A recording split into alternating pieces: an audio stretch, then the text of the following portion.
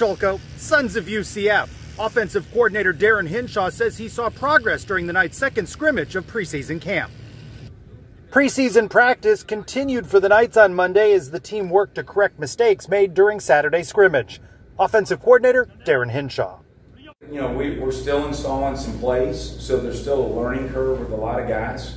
And we're getting to that point where the installs are going to stop and, again, continue. We got better at plays in the second scrimmage that we weren't executing in the first scrimmage. So I like where the offense is. We got to continue to have discipline, attitude, toughness, and effort in everything that we do.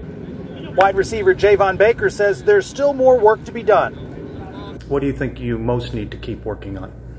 Just consistency. Just like if you do one thing, just do it all the time. So it's just like consistency. Linebacker Walter Yates III likes how the defense is coming together. I say we're flying around. You can just tell that there's a lot of guys second year in the defense, so a lot of us are a lot more, including myself, a lot of us are just a lot more comfortable. So that's a big thing on defense, like chemistry is everything. Like a guy on offense might be able to mess up and not too big of a deal, but one of the mess up on defense is kind of like an all or nothing kind of thing. So we just got tired of chemistry this year. The Knights are scheduled to practice Tuesday, take Wednesday off, and be back out on these fields Thursday.